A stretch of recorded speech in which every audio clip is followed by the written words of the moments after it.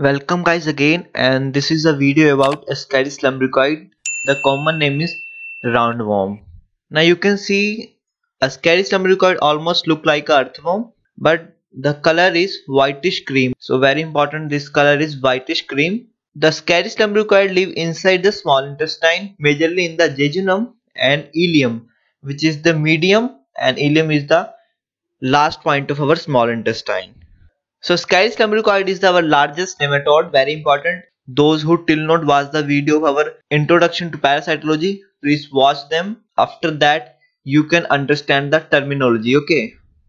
So in this we study about the morphology, life cycle, pathogenicity or clinical feature, laboratory diagnosis, treatment and prevention of our Ascaris lumbricoid. In case of morphology, we have adult form and egg. In between, we also have a larva form, but the larva form is not as such important in the morphology. Okay, but we should know that there is a larva stage also in Ascaris lumbricoid. In case of adult, we have a male worm and a female worm. And in case of egg, we have a two type of egg: unfertilized egg and fertilized egg. One by one, we discuss all.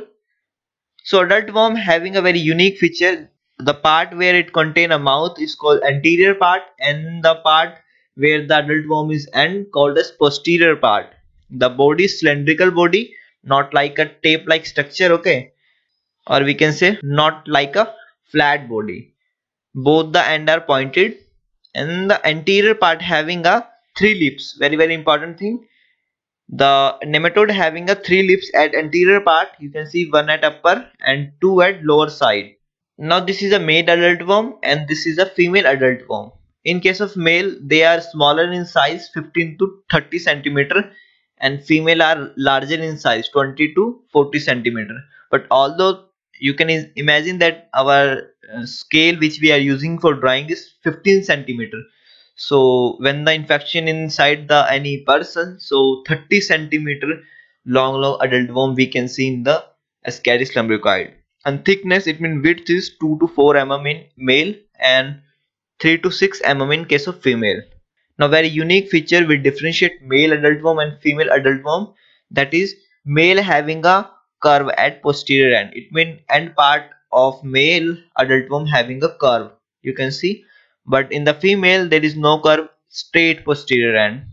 Now another important thing is you can see the two spikes at the posterior end of male. You can easily seen in this picture. So this is called as copulatory spicules, and this type of spicules not present in female worm because end part of female is conical. But very unique feature in female, they contain vulvar waste. It means the gravid like structure, which is a sex organ for female. Now one female can give 2 lakh eggs per day. In case of egg, unfertilized egg and a fertilized egg. Unfertilized egg are the egg which are not meet or fused with male sperm. That's why it does not contain embryo in it. The size is little bit longer than the fertilized egg, which is 80 micron in length and 55 micron in width. Very important thing. Both the egg are golden brown due to bile stain, and the unfertilized egg having a irregular covering around them, which is albumin coat. Inside the unfertilized egg, we have seen the refractile granules, and they are very shiny under the microscope. So this unfertilized egg not float in a saturated salt solution. So what do you mean by that? So take example, in a tube we have a saturated salt solution. So saturated salt solution is a solution which is fully saturated with the salt. Okay. Now if we add more salt inside this saturated salt solution, the salt cannot dissolve in the water. Okay. So this is a saturated salt solution. If we put our stool sample in it, so the unfertilized egg are heavy than this solution, so they set at the bottom, while the fertilized egg are the lighter than this solution, so they come at the surface. We can take into the slide and finally examine under microscope. So this is a type of concentrated floating technique. Okay. In case of fertilized egg, as the name suggests, fertilize, so they are fertilized or fused with male sperm. That's why it also contain embryo inside the egg. The size is 65 in length and 40 micron in width. Already I told you bile stain, very important. Generally asking question, Ascaris lumbricoids egg are whether bile stained or not. Now coarse albumin coat. Okay, in this we have a thick albumin coat. In this we have a irregular albumin coat. And the very center you can see an segmented ovum. Okay, and this type of egg float in saturated salt solution. Due to, look at the point. So this is a crescentic space. Okay, we can say empty space. Due to that they are float in saturated salt solution. Now life cycle is very important. When a patient passes stool, so in the stool we have seen this adult worm, okay, by the naked eyes, and with the help of microscope we can also identify the unfertilized and fertilized egg. Okay, that's why this is called diagnostic stage, because in the stool sample by the naked eyes we can see the adult worm, by the microscope we can see the eggs of Ascaris lumbricoid. Okay, now for the development of this fertilized egg they need a moist soil. Okay, that's why when a person or a patient passes to in open area, especially in around the farming area, so the eggs are get their environment and develop into repetitive form larva. Okay, this is the infective stage to human. Okay, now this repetitive form larva if infect to the fruits vegetable, these fruits and vegetable ingested by a human, so when they come into the intestine to the mouth by the intestinal juice, the outer shell wall is digest. Okay, now we can see the repetitive form larva in the intestine. So this repetitive form larva invade the intestinal cell and reach to the blood circulation, finally migrate to the lungs. Now very important thing, please remind, when the first time larva come into the intestine, then this is called as L1 stage larva. After that when they come to the lungs, in this stage this is called larva stage 2. Okay, from the lungs it goes to trachea. Trachea is the ring like structure in around our neck. Due to cough they come into our mouth. Okay, and re-enter into food pipe, finally into the intestine.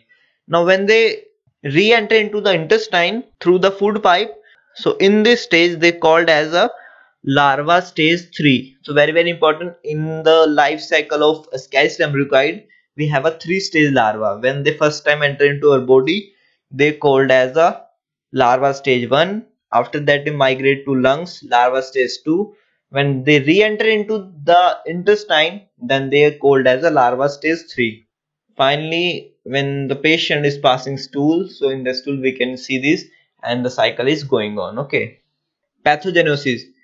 When a patient is infected with the Ascaris lumbricoid, then the infection is called as a ascariasis or roundworm infection. In this, we see a abdominal pain in a patient, or due to heavy burden of the Ascaris adult worm, they take all the nutrition, and in the patient we see the malnutrition. Okay, wandering adults are the very dangerous because they are moving in inside the body here and there, and sometimes they get enter into the bile duct and block the bile duct. This condition is called biliary ascariasis because in the bile we have so many type of digestive enzyme and finally it disturb our digestive system.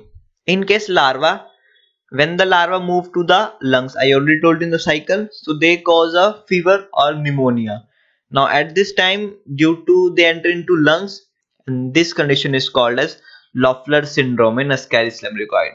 Now a larva has a 3 stage, I already described you this. Okay, in the laboratory diagnosis, we have a direct detection of parasite in the stool. In the stool, we can see the adult worm, either female and male, with our naked eyes. Okay, because they are 15 to 30 centimeter long. We can also see the adult worm in the sputum, but in very rare cases. So when the larvae from the intestine move to the lungs, due to any cough, we see the this larva of Ascaris lumbricoid in sputum. So we can also identify at that condition. Finally, and the common thing is demonstration of egg inside the stool sample with the help of microscope. I already told you the concentration technique by using saturated salt solution. Another we have an indirect technique. In this we have a serological technique. I already told you when there is an infection our body make antibody against them. So we have to detect that antibody with the help of serological technique. Under this we have a IHA indirect hemagglutination ELISA. In case of blood examination, eosinophilia very common thing in every helminthes infection. Okay. Now imaging. Okay, like X-ray ultrasound. So when a patient having a very high amount of this Ascaris lumbricoid in the intestine, so we can by X-ray detect them, or in the lungs we can also use this type of technique to detect the infection. Okay. Treatment, we can give albendazole and bendazole.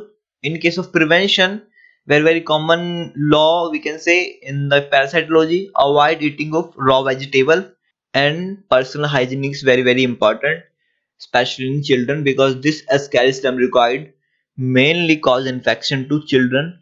Remind, this Ascaris lumbricoid mainly cause infection to children. Okay, and thank you.